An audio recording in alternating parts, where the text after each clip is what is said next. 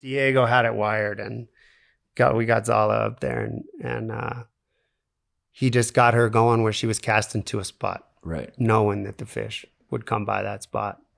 And but she's got some charm too. It was not a good day to be fishing, and she was up there for about 5 minutes before the fish started coming. And first single came by, and she was behind it. She didn't get it out there, and then we looked down the flat, and it was like, okay, here comes a nice little pack.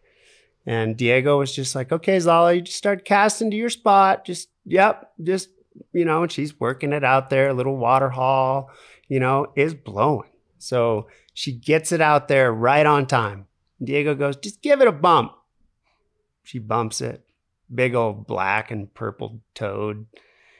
And he's like, one more time. Boom, bumps it.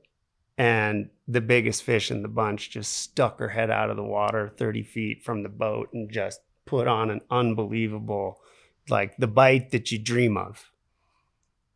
But I had an 11-year-old girl attached to the other end. We were just like, we didn't even know how to make sense of what had happened. We were just freaking out. We were screaming. And she was just like, boom, hooked it up. Fish never jumped and just took off. And we fought the fish, and we, got the leader and the whole deal. And man, I just thought if I could ever find a way to get that would be incredible. But she was fishing with the 9 weight. It wasn't in the cards. So we fought it as long as it was responsible. And right.